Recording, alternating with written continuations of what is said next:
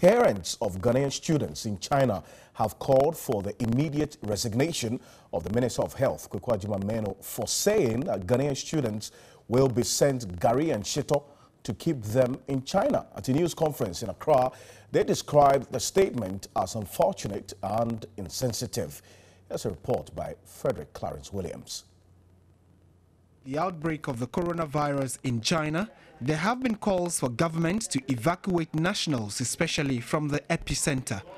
While some countries have already evacuated their nationals, Ghana is yet to hit to pressure on government and health authorities.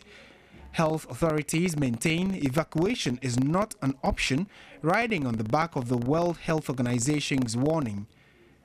Minister of Health Meno had earlier said government will send shito, gari, banku and kenke to Ghanaian students in Wuhan until a solution is found.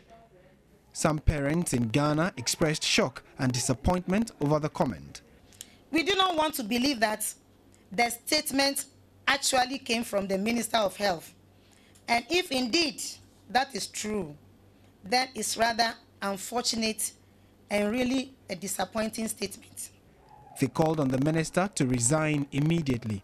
We call on him to resign as he has failed to appreciate the sensitive, emotional and traumatic nature of the entire situation.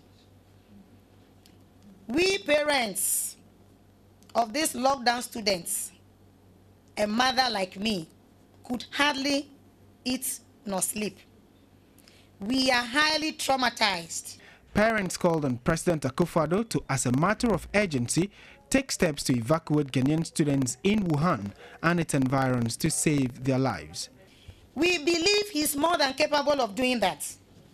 We have confidence in him and pray that he will not let we the parents and indeed the entire nation down in this regard. Currently, there is no vaccine for the novel coronavirus.